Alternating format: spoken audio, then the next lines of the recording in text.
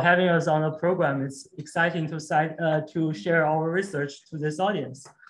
So in this paper, we try to incorporate the psychological cost of financial constraints, which I think is the core agenda of this conference, to the standard framework economists think about the cost of financial constraints.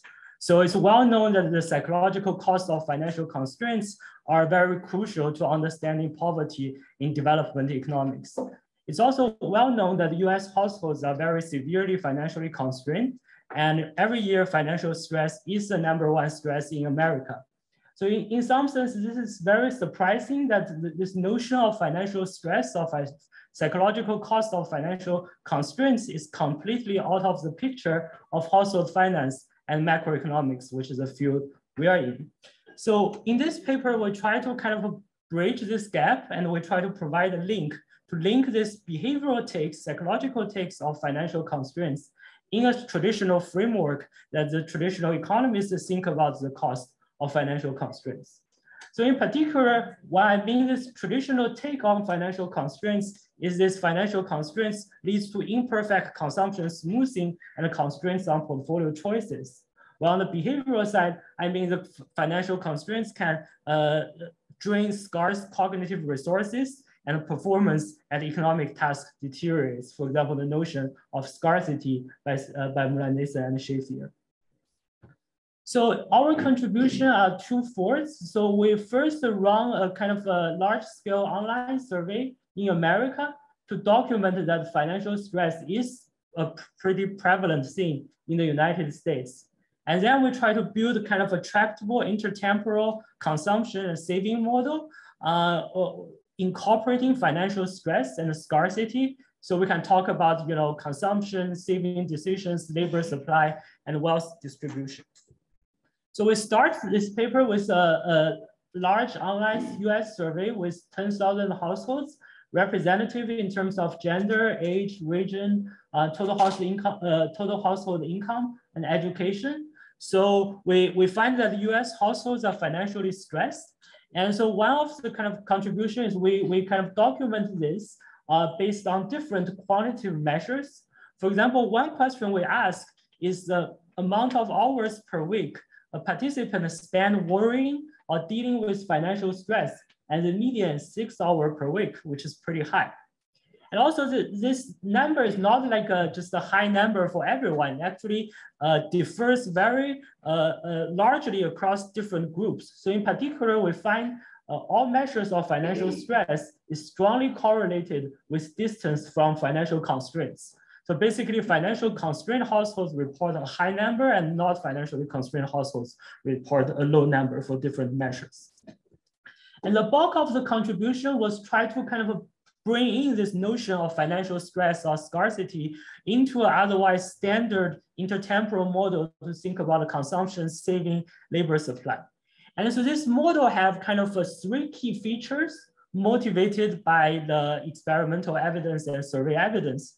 So first, the financial stress drains valuable time and cognitive resources. So this follows this notion of scarcity, that if a household is close to financial constraints and they are worrying about it, and this drains valuable cognitive resources.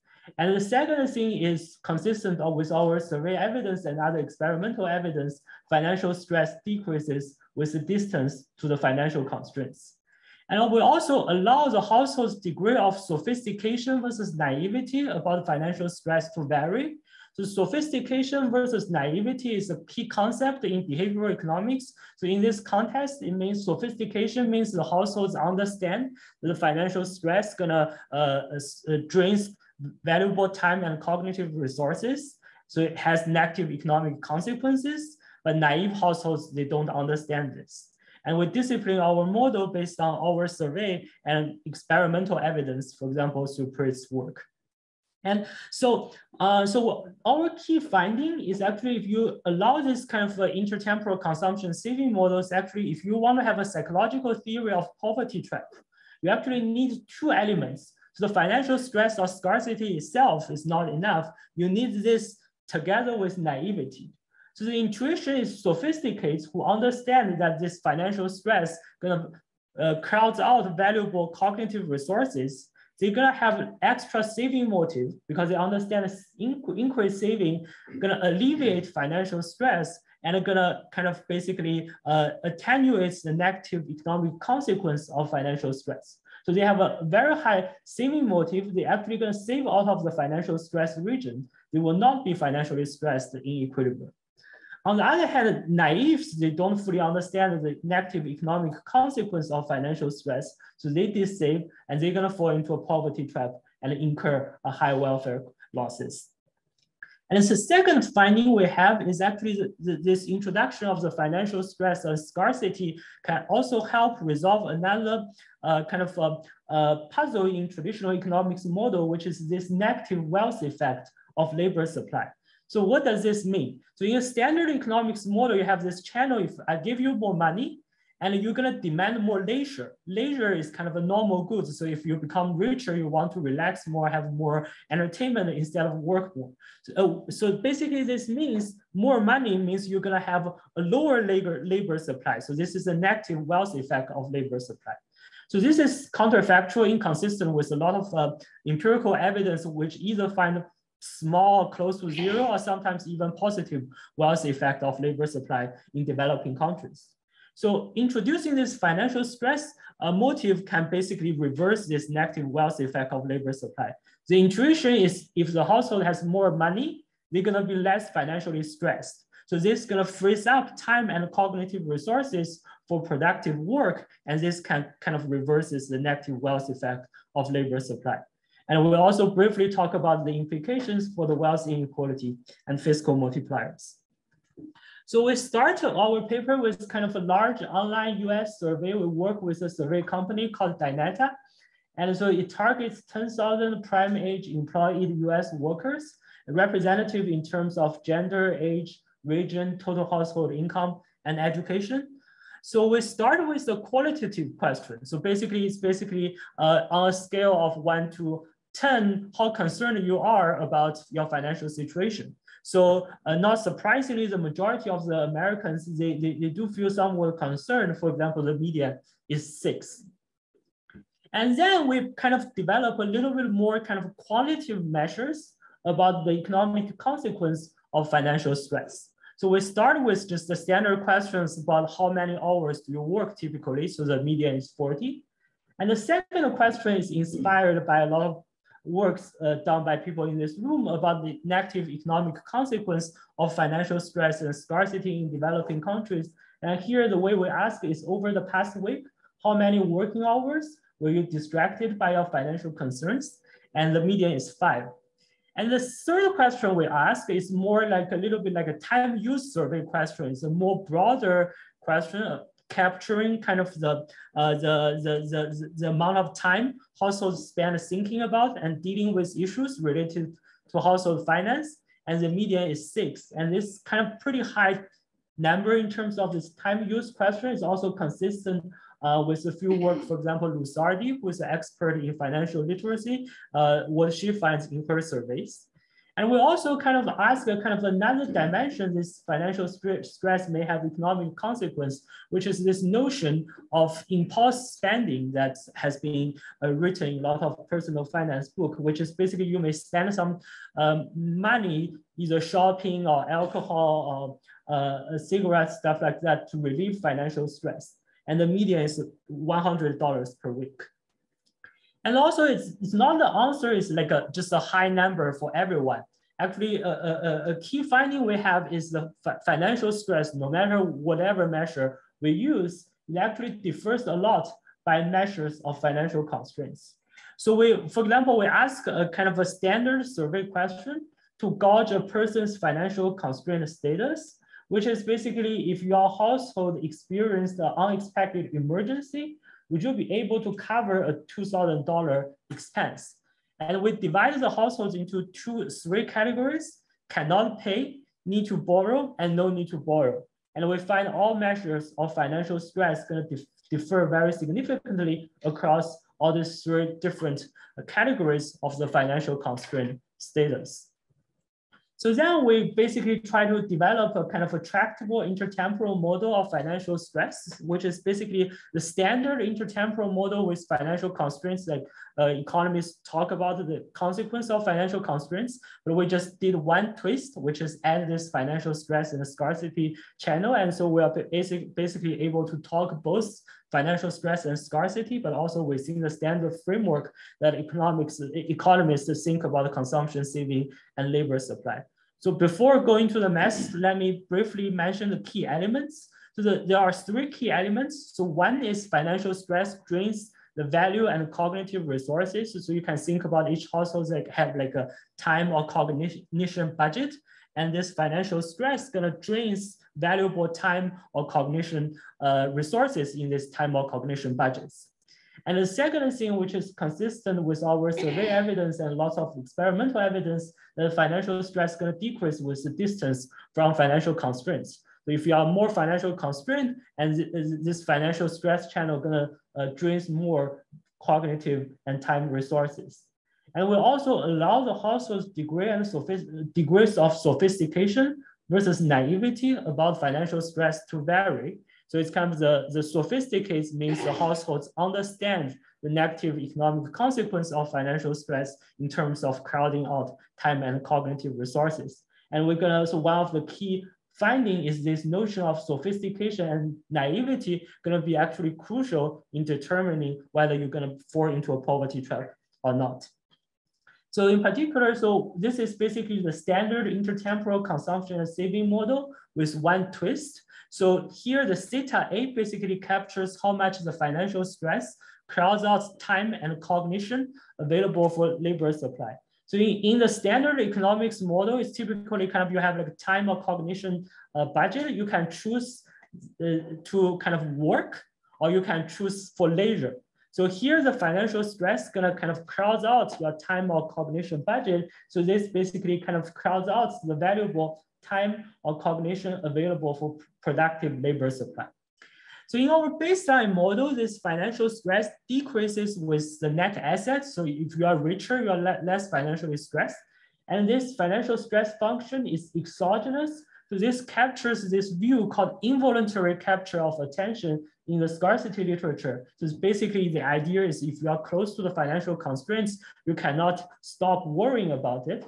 But we also show that in a model in which the households can endogenously choose how much they spend time try to alleviating the financial stress, the results going to be basically the same.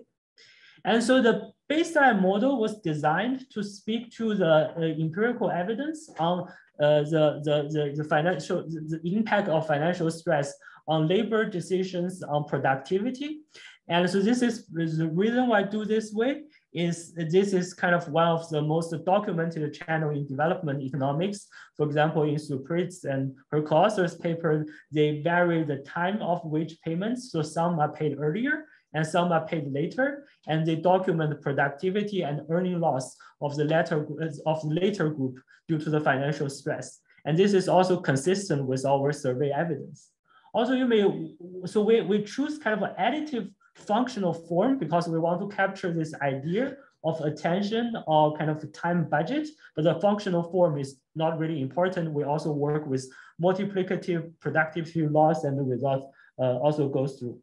And also here we focus on the impact on labor, productivity, earnings, but actually the same modeling techniques can be applied to other potential channels of financial stress. For example, it may have direct utility costs. It may have impact in your economic decisions. In particular, for example, the quality of your portfolio allocation, the return on your savings, or it may generate impulse spending. So we have a few additional exercises in the paper along different channels of financial stress. And so the rest of the model is the textbook model to think about consumption, saving, labor supply, and wealth distribution. So the household is subject to a financial constraints. They have a borrowing constraint. So there's a lower bound in their net assets. And there is an idiosyncratic productivity shock. So some households are high productivity and some households are low productivity. And this is going to generate a well-defined wealth distribution. So you can talk about, for example, wealth inequality.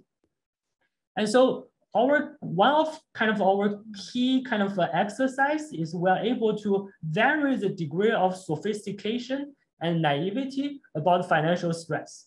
So the notion of sophistication is that these households, they understand that financial stress gonna crowd out valuable cognitive and time resources. So you have negative economic consequence in terms of earnings or productivity.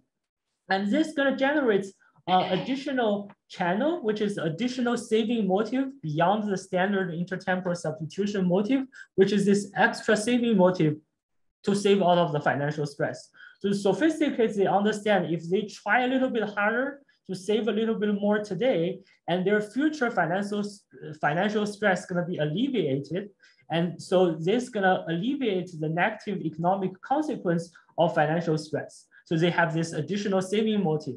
And it actually turns out to be quite strong. And actually, we're going to show in our calibration actually quite robust finding that for sophisticates, they're going to save all of the financial stress, and there's no poverty trap. And then we're going to turn to the naivety case, which is actually have two equivalent interpretation in this framework. So one is they just don't understand the lower saving leads to lower stress. They don't understand that there is a connection between saving and the stress. Or even they understand this, they just don't understand that the financial stress is gonna have negative consequence on productivity, earnings, or this economic consequence. And so because the households are naive about this, they don't have this extra saving motive. So the saving motive to save out of the financial stress region disappear here. Instead, they actually have a lower net saving compared to the no stress households. This is just a direct negative effect of financial stress because financial stress crowds out your cognition or time available for labor supply. And so this means you're gonna have a lower earnings, and this gonna decrease your net savings. And you're gonna see this gonna lead to lower net savings and households trapped in the poverty trap in our calibration. And so in terms of calibration, so we need to decide about which is basically how the financial stress vary based on the distance from financial constraints. So exact functional form does not seem to be very important, but we choose an exponential functional form as a baseline analysis.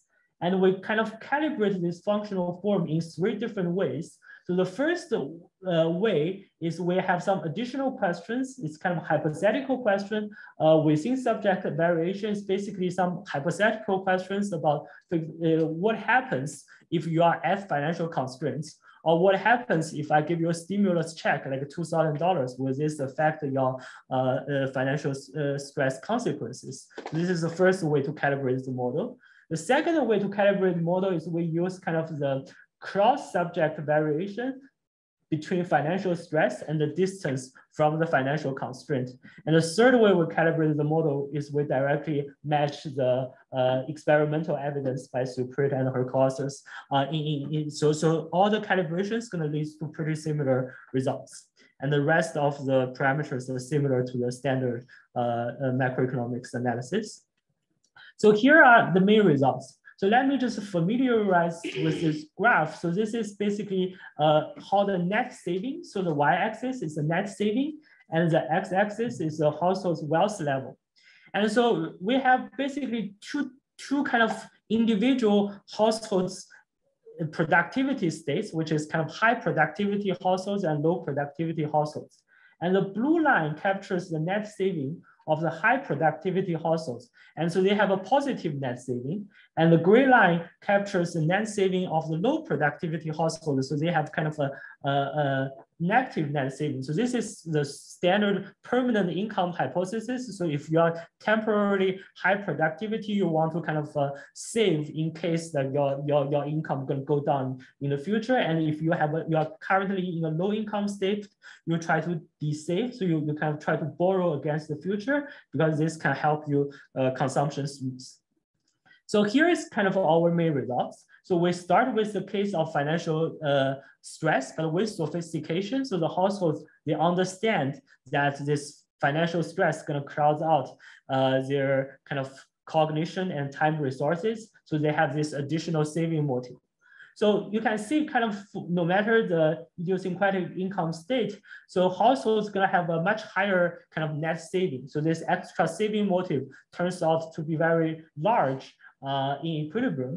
So it seems that actually for households across their wealth level, their income level, it seems that their saving gonna be higher than the case without financial stress. And in particular for households around the financial constraints, so around like the A lower bar, which is borrowing constraints, there is actually a positive net saving. So if you are close to the borrowing constraints, your net saving is positive, and this is gonna help you to save out of the borrowing constraints. So in this sense, there is no poverty trap, and this extra saving motive to save out of financial stress is strong. And here, because for the households close to the financial constraints, they have like this positive net saving. So if you look at the stationary wealth distribution, no households are actually exactly at the borrowing constraints. So for the households close to the borrowing constraints, they're gonna just have a positive net saving. So in the stationary wealth distribution, everyone gonna save out of the financial constraint region.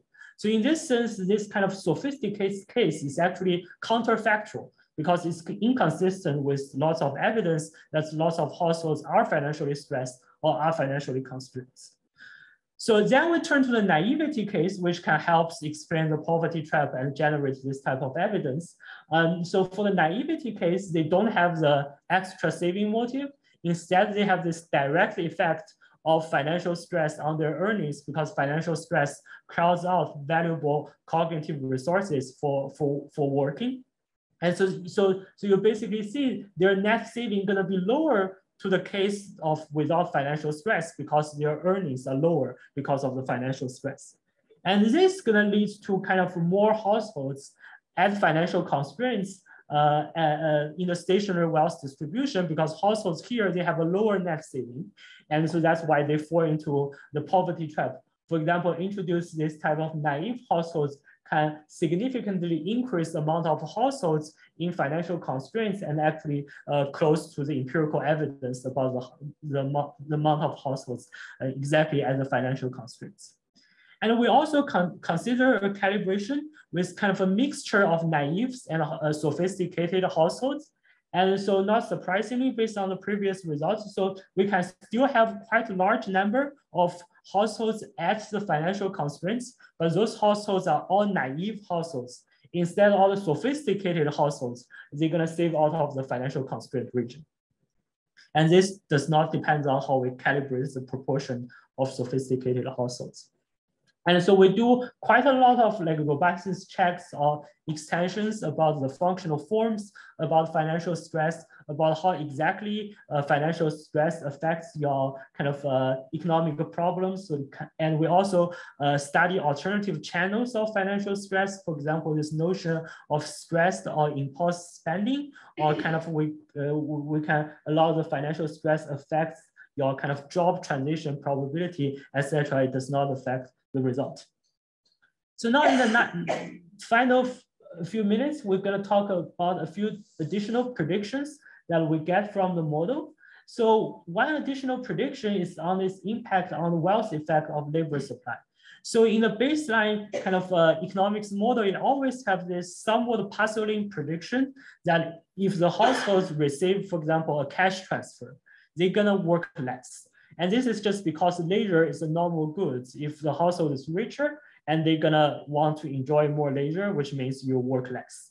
And this is kind of inconsistent with lots of empirical evidence. I think in the developed countries, the evidence is basically close to zero. And in developing countries, there's a lot of evidence that actually for the cash transfer program actually increase kind of labor productivity or earnings.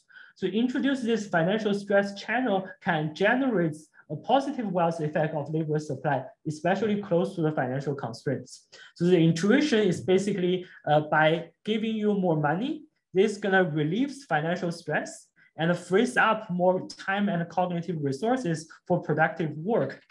So this can increase your productive labor supply. And so this effect is gonna be actually particularly pronounced close to your financial constraints, because when you are close to the financial constraints, this financial stress channel matters a lot. So actually, when you're close to the financial constraints, you can see there is a positive wealth effect of labor supply. However, on the kind of when you are far away from the financial constraints, when the financial stress channel does not really matter, and so this channel, the traditional channel, gonna dominate. And actually, interestingly, this kind of effect on labor supply can also help us understand more about, for example, the stimulus checks, the fiscal stimulus payment in 2021 for the pandemic. So in fact, in the White House speech, Biden's speech, actually, he explicitly mentioned that actually one of the functions of the stimulus check is for the households to alleviate their financial stress, and they can focus on what they typically focus on. So here the fiscal transfers can relieve the financial stress and increase labor supply, and they can actually kind of search for their job harder, and this can boost aggregate output. And so then finally, we also talk about the welfare cost of financial stress. So we develop a money-centric measure of the welfare cost of financial stress, which is basically the transfer needed to compensate the households for the impact of financial stress. So we find this additional channel of financial stress is very costly for naive households, but not so much for the sophisticated households. This is because for the sophisticated households, they're gonna eventually save out of the financial stress region. So the impact of financial stress for them is temporary. But for the naive households, they're gonna effectively be permanently trapped. So you have like a permanent effect. So the welfare cost for the sophisticated and naive is gonna differ quite a lot. And the welfare costs for naives are quite large. So in summary, so what we try to do is to kind of bring this financial stress or scarcity into kind of the standard framework macroeconomists and financial economists think about the consumption and saving decisions and to evaluate the consequence of financial constraints.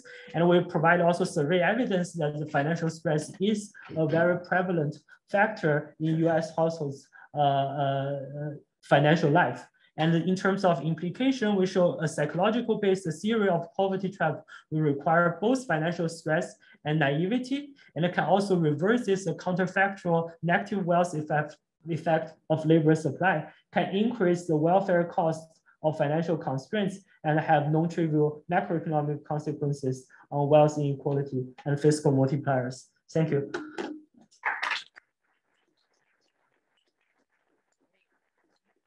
We'll open it up for Q&A.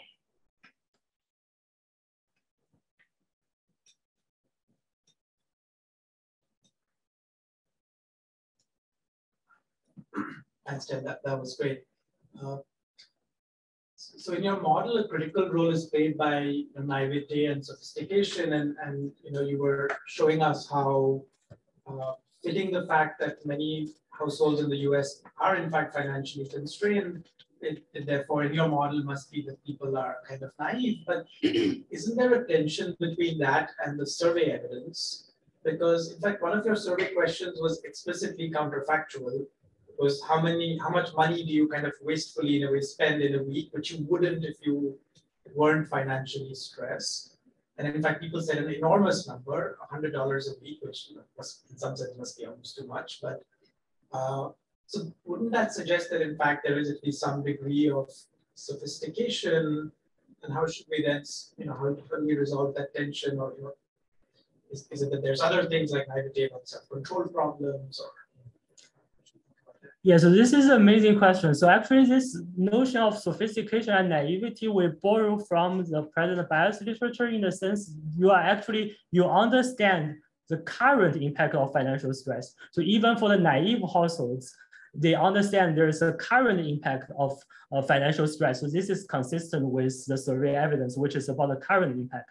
And the thing that's naive about is about the future impact. So there's kind of the transition propensity of the current self to the future self. And what you are naive about is the financial stress consequence on your future self's consequences. And so that's why the key margin that this naivety versus sophistication that matters is saving. And because saving decisions actually depends on kind of the sophistication and naivety about kind of the future financial stress. So that's why for the saving decision, we think it's naivety and sophistication about future financial stress is the one that matters.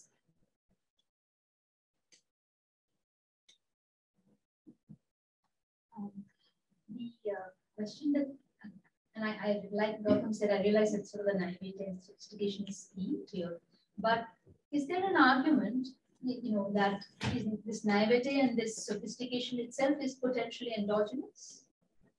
Or I don't know that it will make it too complicated to solve the model if you did that. But is there a loop here potentially in as much as, when you're stressed, then it's sort of clouding your thinking, and the choices that you make are not very clear-headed, quote unquote, rational. So would that then sort of increase your propensity to be more naive or myopic in some sense in terms of what like you say, thinking about both the future consequences. I don't know how that would fit with the data. Yeah, so I'm actually very sympathetic to this. So the idea is basically if you are more financial stressed and it crowds out your cognition and make it basically more naive. So I don't know kind of exactly the way how to do this, because it's kind of, I actually never seen even in the present bias literature a very kind of a successful way about endogenize the sophistication and naivety. But we did something a little bit along this dimension, not exactly this dimension, which is, for example, in one of the extension, we let this financial stress affect your return on your portfolios. So it's basically the idea is you are financially stressed, you cannot kind of choose your portfolio decisions kind of correctly. So you invest in the wrong stocks, or you make the wrong allocation between kind of saving in a bank or saving in the stock. And there is evidence that in, for example, Scandinavian countries and the US, it seems to be the case that the households' return on their portfolio increase quite a lot based on their asset level. So basically for households who are hand to mouth or close to financial constraints, their return on their portfolio is much lower than the richer households. And so we actually have one calibration in which we allow this effect of financial stress affect the return on portfolios.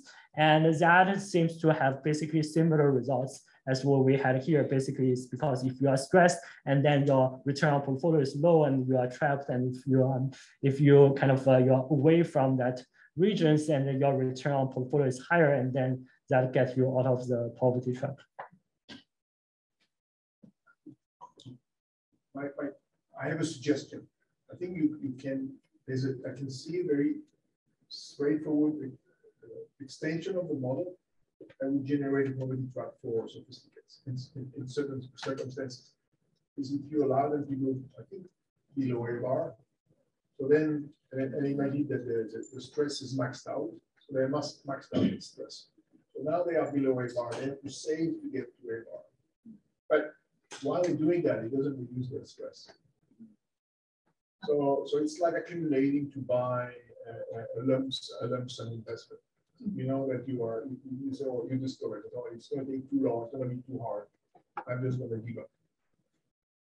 So we actually have some extensions along this line. So for example, one potential thing that can capture this idea is basically you have this non-convex stress function. It's basically you need to kind of save quite a lot to get you out of the stress. So basically here's kind of a stress function. So like when you're close to financial constraints, no matter how much you're saved, it will not affect your stress that much. Only like you have like a threshold, and you go there, and then you can so you can get off the financial stress region. And interestingly, even for this case, it still has a prediction that the sophisticated is going to save out of the financial stress region. And actually, to break this, actually, this is going to go back to some old work by Gaylor in Brown University. You need both this together with a discrete technology. So you need you either try to kind of do the human capital investment, or you choose to not do the human capital investment, but that has like a fixed cost. That's like that has a fixed cost, and that's like a discrete decision. So, but here, because the consumption and saving decision is kind of a continuous decision. So what we find is even you have this non-convex stress function that you need to do quite a lot. If you have a continuous decision, the sophisticated is still going to save out of that region. So only you need this together with kind of a discrete decision, and that is a way to get sophisticates to be trapped into the financial stress region. Yeah. we're going to have to cut it there, but thank you, Chen.